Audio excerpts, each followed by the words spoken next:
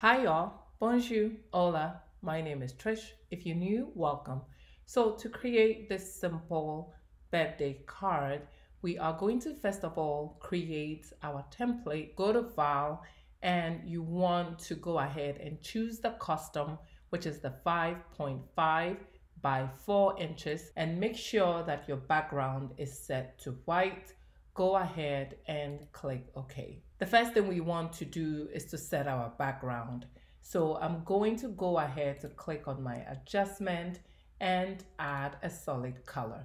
Now we are going to choose something in the bluish. I'm going to go ahead to click OK, and I'm going to drag and drop this image in. Now to rotate, click on your image and make sure your show transform or auto select is on. If you have an older version of Photoshop, click on your image, go to edit, and then click on transform and scale. Now we can go ahead and just scale our image. Now bear in mind, if you're scaling and you have an older version, you have to hold down shift so that your image is not skewed. Now if you have a newer version, you don't need to hold down shift to scale it. You want to go ahead and set your layer to soft light. Now we want to go ahead and add a gradient effect. So click on your adjustment, go to gradient. We want to use the style radial and we want the reverse. So we want the gradient on the outside. Now we can go ahead and basically increase our scale so that the gradient only happens on the edges. Obviously, we want to change the purple to a more of the blue within our canvas. So we get a deeper blue on the edges, and I'm going to click on my far end stop, and I'm going to basically choose the same deep color. So we have something more like this. I'm going to go ahead to click OK, and we are going to click on our background image. We are going to reduce the opacity as well as the flow. Now we are ready to add in our text. So pick up your type tool with your foreground and background set to black and white. Now notice that I'm using the Operator 52. I will leave a link to that font in the description below. So once you type in your 6, I'm going to set it like this. Now I'm going to make a copy, Command J, make a copy, move that out, and go ahead and change. Now we want to go ahead and rescale, and we are just going to tilt it, and I'm going to move this down. Now we want to go ahead and add a textured material, and I'm going to drag and drop this image on top of it, and I'm going to make a copy. So Command J, so that we have the two images. I'm going to hold down options and I'm going to clip my image to the O. I'm going to hold down options and clip my image to the 6.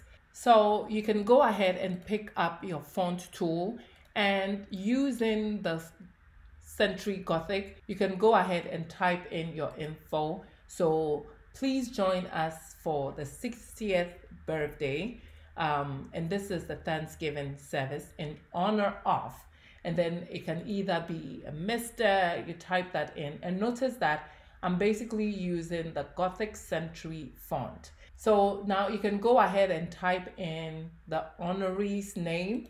Now notice that I use a special font, which is the Belladonia font. So you can go ahead and bring in the date and time and location of the event. And also don't forget, if you have a dress code, this is a very simple way to create your own birthday invitation card. Now, if you want to create a white background instead of a black, I want to show you how to do that. So basically, you want to go ahead and select all of this, select everything, and you have to make sure that you unlock any layer before you'll be able to group it. Now we want to make a copy, so we are going to drag this to the plus icon, turn off the original file.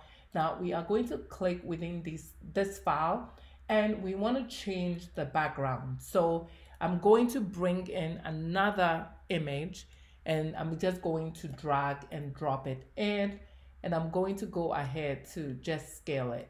So we have this image in the background, but we don't want it in gold. So you want to go ahead, 10 of these other backgrounds, click on your gold layer, go to your adjustment, add a hue and saturation. Now we want to move the lightness a little bit towards the right so that we get this effect. Now, once you do this, obviously you have to change some of your font colors. So you can double click on this and maybe choose a goldish color within your design, something like that. And you can also go ahead and change the other font by just highlighting and then just changing the color to something that pops. Now, to make your image pop, you want to go ahead and add a drop shadow effect to your font or some of your fonts. So you want to make a selection of the 60, group that. Now we can double click on the group layer and we can add a drop shadow. Click on your drop shadow and you can basically increase your shadow thickness and spread and all of that. So if you're satisfied, all you have to do is go ahead and click OK. Now we can also add a drop shadow to the name so it pops. Now you need to go ahead and reduce the drop shadow effect. We can go ahead and highlight even the date and increase the style of the bold. We can add a drop shadow to this layer so that it pops a little bit more like that. And you can go ahead and click OK. Now, if you want to give your final image a little bit of a punch, you can click on your top layer, go to your adjustment and add a color lookup. Now you have the option of playing with the different effect of your color lookup to give you the look that you want. So you can see this is the before.